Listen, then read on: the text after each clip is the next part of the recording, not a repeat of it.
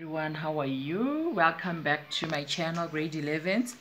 Today we are going to look at topography associated with massive igneous rocks. And those who are new to the channel, welcome to the channel, and please subscribe and share. Our channel basically is about learning geography material from different topics. So today we are going to look at topography associated with massive igneous rocks. Grade 11, this is not a new topic to you. It is a topic that you also did in grade 10. Now, topography associated with igneous rocks. These are the igneous rocks.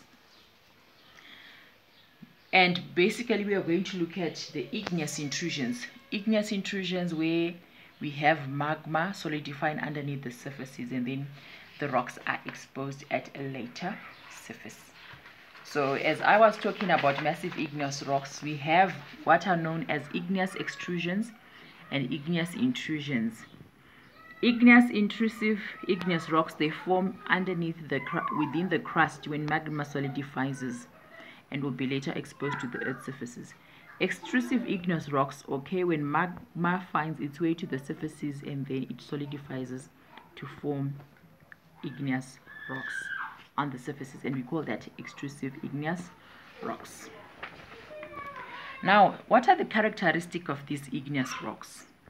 These igneous rocks, because they are mainly formed from magma within the surface, they contain so much minerals. You remember magma is very rich in minerals, so they contain so many minerals.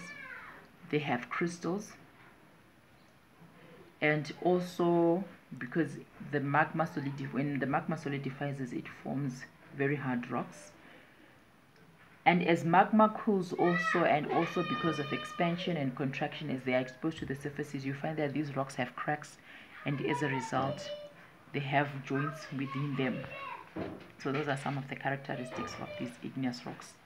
I'm sure when I showed you these igneous rocks, when I was showing you, these are the cracks that we are talking about. These are the joints that we are talking about. So these are the igneous landforms that we are talking about when they're exposed onto the surfaces. Right, so we are going to first look at the features of these massive igneous rocks. These are the features of these massive igneous rocks. When magma solidifies under the surfaces, it also forms some features. We have one, a mushroom shape, which is called the Lacaliph. We have two, this one is a dike. We also have three, the biggest of the intrusive landforms, which is called the Batholith. We also have four vertical intrusions, these ones, which are also Dikes, is the same as 2 and 4. Horizontal intrusions that occur there, number 5 is the sill. And then lastly we have the saucer-shaped landform, which we call the Lacaliph. Now we are going to look at these landforms in detail, grade 11s. Now a Batholith is the biggest of them all, as I said. And the type of rock which is mainly formed from, it mainly forms the granite rock. It mainly consists of the granite rock, and it is also formed inside the earth's crust. And when it reaches the surfaces, it becomes what we call the granite domes, and this is the largest of them all, the Batholith. And this Batholith looks like this feature when it is still under the surfaces. This, the largest one of them all, that one is the Batholith. When exposed to the surface, it becomes a dome.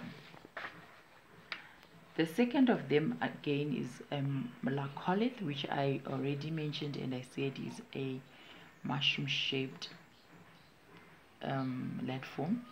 It is formed in the earth's crust when magma is moved to the surfaces, especially intruded layers of the sedimentary rocks, and it solidifies there.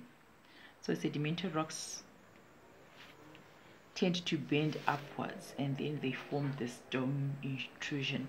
So when it is exposed to the surface also, it becomes a dome.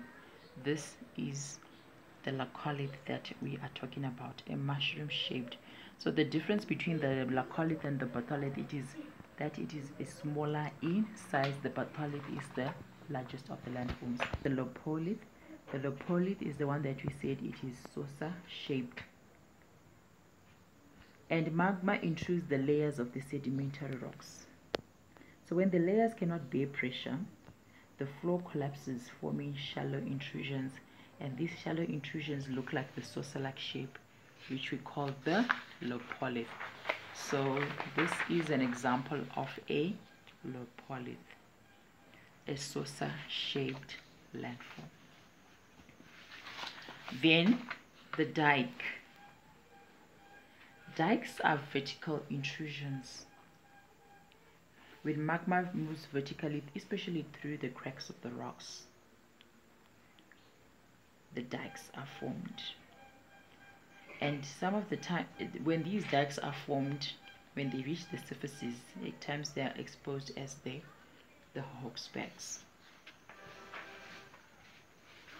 And these are the dikes that we are talking about. They are vertical intrusions there.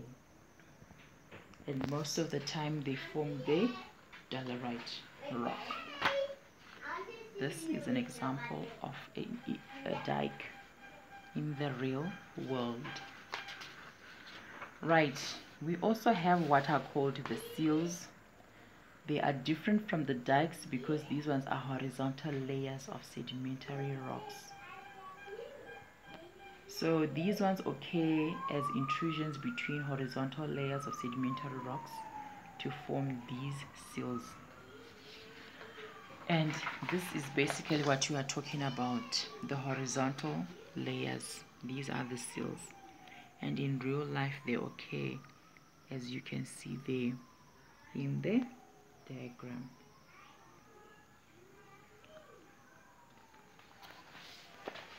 Then whenever we talk about massive igneous rocks, we also talk about the tores. How do they come about, these tores? Development of tores starts with igneous rocks cooling down underneath the surfaces, and as it cools down, it will crack. As the igneous rock is cooling, it is going to crack, and when it cracks, it forms what we call the rock joints. And as water starts to seep in through those joints, these joints, they start to break up. So the groundwater, how does the rock break up? It breaks up because when groundwater gets into the joints, it dissolves some minerals through what we call chemical weathering. More cracks form, and when they form, erosion when these cracks form, they widen the joints, forming core stones that will remain. And with the continuous erosion, these tores are going to be exposed onto the earth surface. So it starts underground when magma is cooling, as I was saying.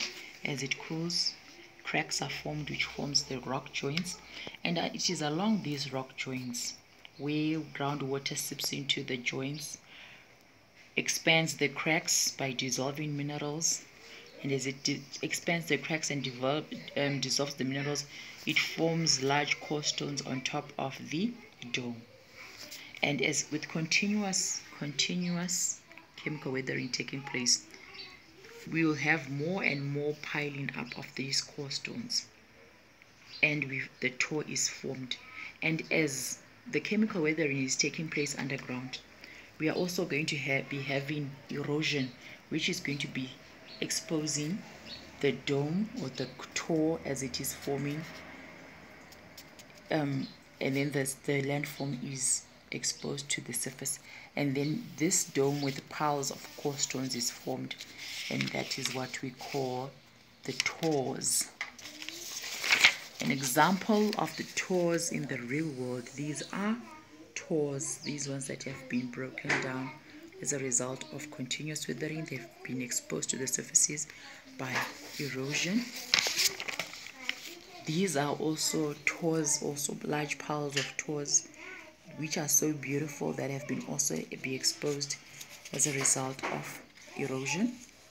And utilization of these tors mainly, as you can see, because they are beautiful, they can act as tourist attractions. Thank you so much, boys and girls, for watching. Those who are new, please subscribe and share. I'll see you in my next video. Thanks and bye.